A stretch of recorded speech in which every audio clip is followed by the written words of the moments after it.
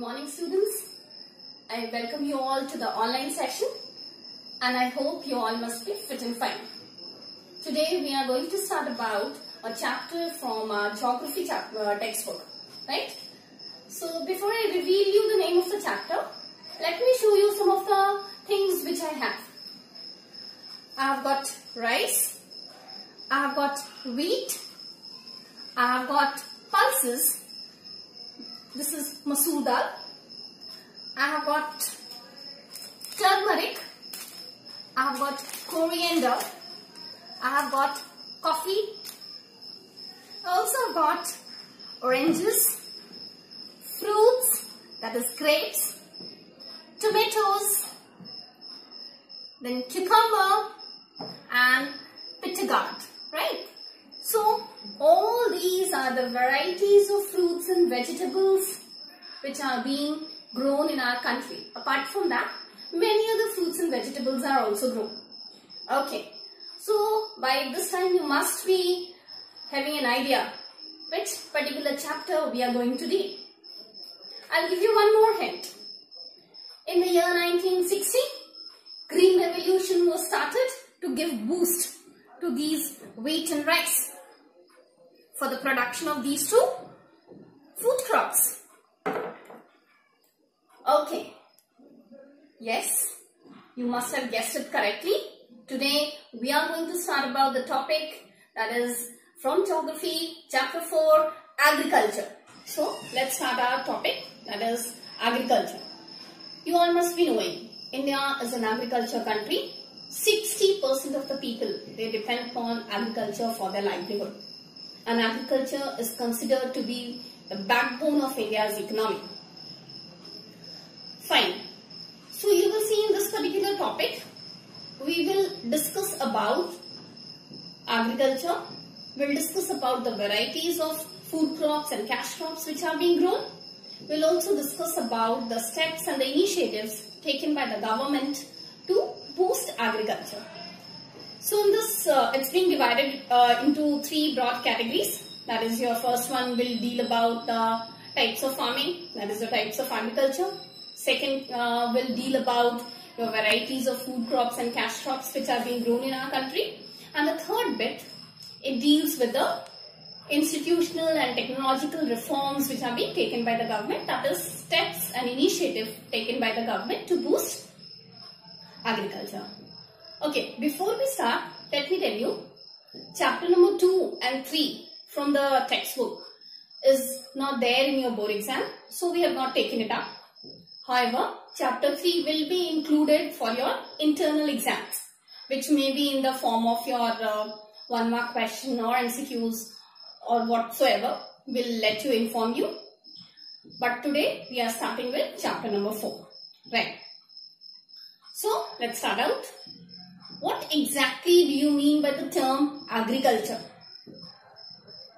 Agriculture is the art and science of growing and harvesting the crops.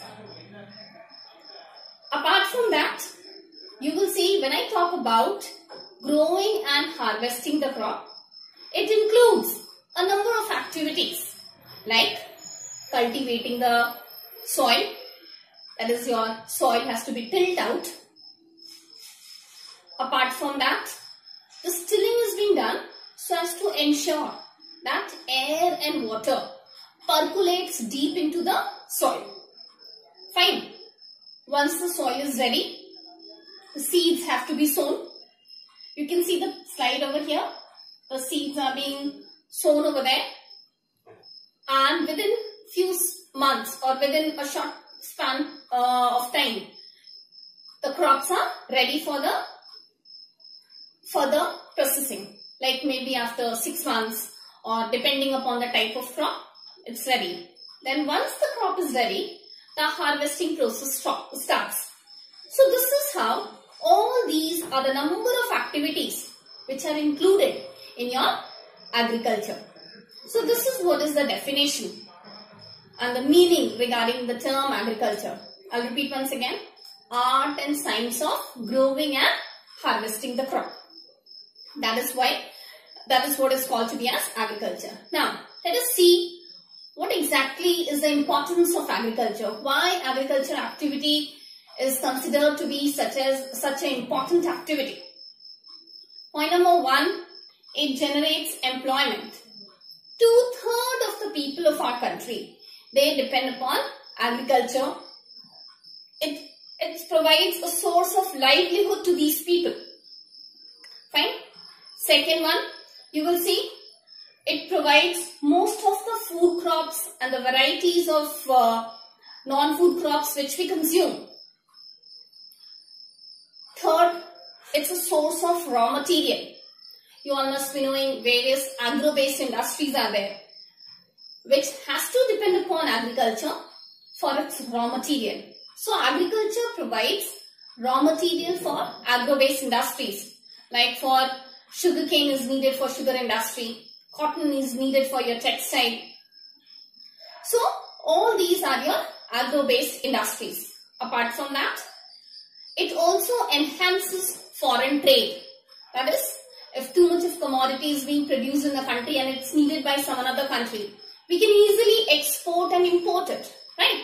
So in this way, it helps in the enhancement of foreign trade. Next one, that is your fourth point. That is, it helps in earning foreign exchange. Once the foreign trade is being enhanced, we get foreign exchange. So it helps in all these activities. So this is why agriculture is considered to be one of the important activity. Usually come in your exam for 3-mark question. What is the importance of agriculture? I'll sum up again. Key points: provides employment, provides variety, most of the food crops which we produce.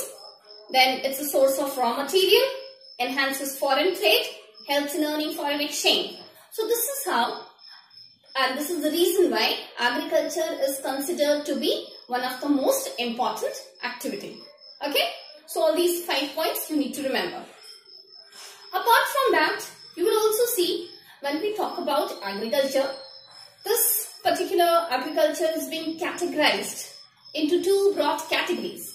It varies, that is your farming activities varies from subsistence to commercial farming.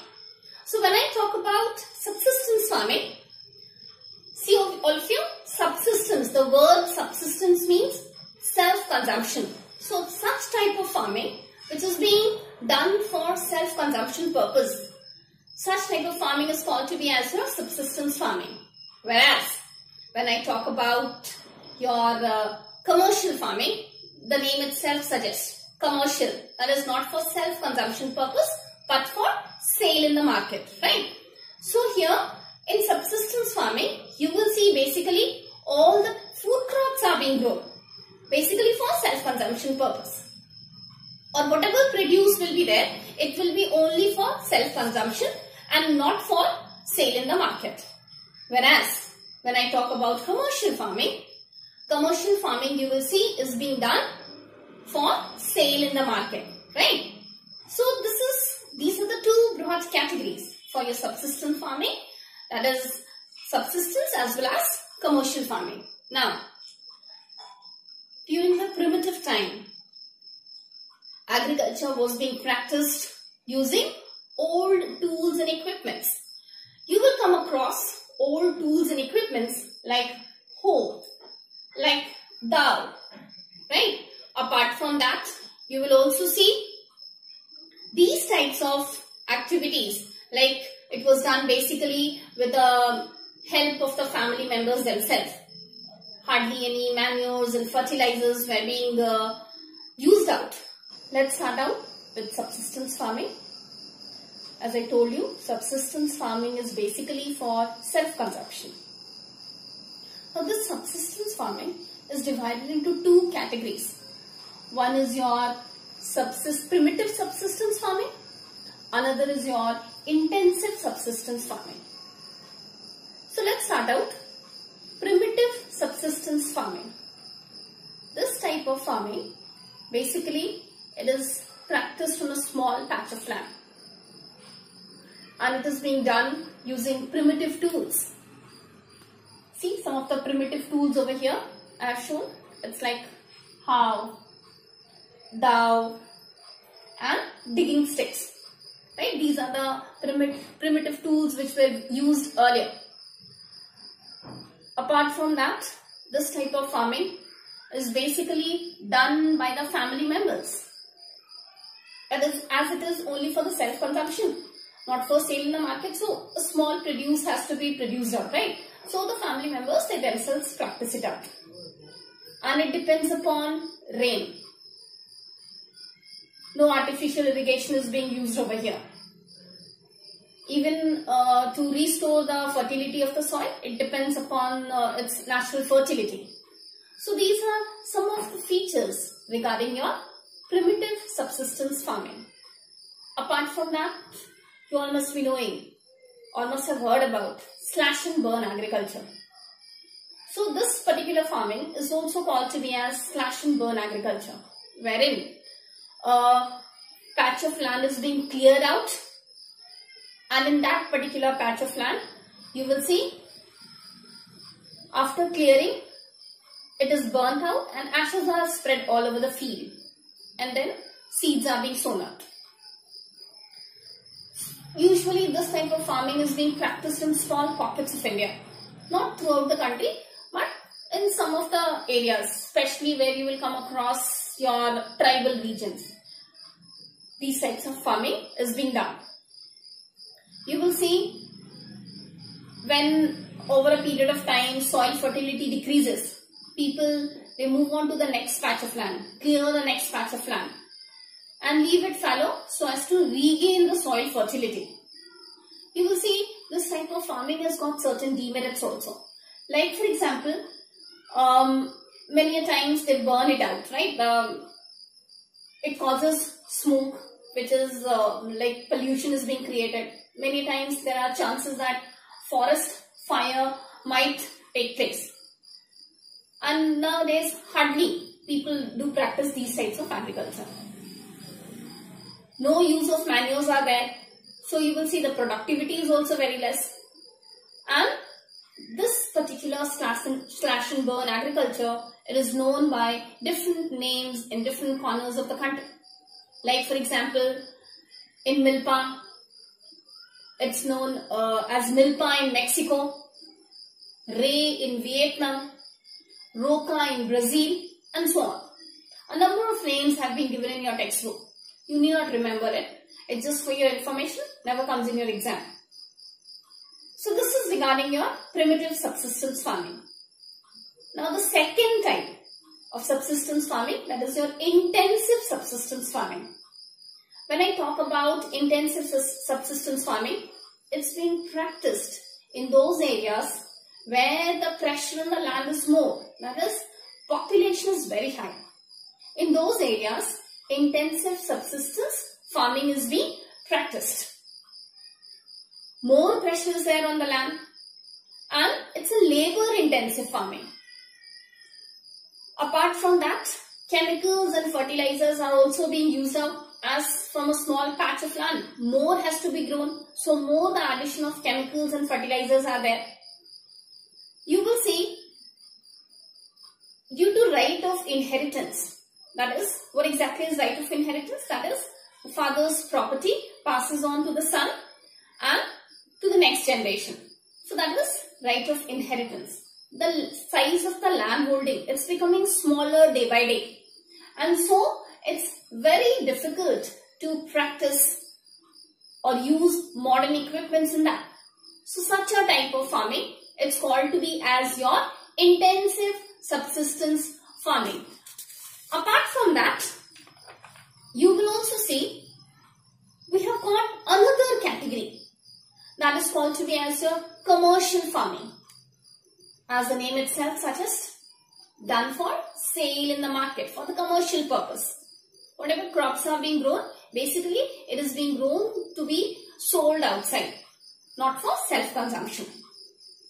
So now let's see some of the features of this type of commercial farming. It's like modern inputs are being used out. Modern technology is being used. High yielding variety seeds are being used in this particular type of farming. You will also see commercial crop may be grown as a subsistence cropping also, and same as a commercial crop also. It varies from area to area. Not only this, under this particular commercial crops, high doses of chemicals and fertilizers are being grown. So, high doses of chemicals and fertilizers are used up so that more can be grown from the field. Output of the produce should be more. So, such a type of farming is called to be as commercial farming. Under commercial farming, we have a type that is called to be as plantation farming. So, what exactly is this plantation farming? It's a type of commercial farming in which throughout the field, to a very large extent, only a single crop is being grown. It's capital intensive, lots and lots of money is being required, as well as it's also labor intensive. Migrant labors, they are being used out. You must have heard about in the colonial period, people from Asia and Africa, they were being taken away by the Britishers to carry on the plantation farming, right? Especially those Caribbean islands. So such type of plantation farming is being practiced out. Here also high doses of chemicals and fertilizers are being used. Irrigation is being done on a very large scale so that the productivity is good. Apart from that, the crop which are being grown, it's being sold in the market. Now for selling in the market, you need good connectivity, right? From farm to the market area. So enhanced transportation and communication facilities are needed. So such a type of farming is being done, which is called to be as a commercial farming. Apart from that, we have got some examples like examples of tea, rubber, coffee. All these are the plantation crop, right? So let's have a quick look. What exactly we have learned today? We have discussed regarding the definition of agriculture. We have seen the types of farming broadly being categorized into two types. What is that? It's a subsistence and commercial crop. Then we have got the bifurcation of subsistence farming into primitive subsistence and intensive subsistence. Then we have discussed regarding the commercial farming, and under that plantation farming is a subtype, right? So till here only we will discuss today, and now let's take out your notebook and we'll take down some of the questions relating to the topics which we have discussed.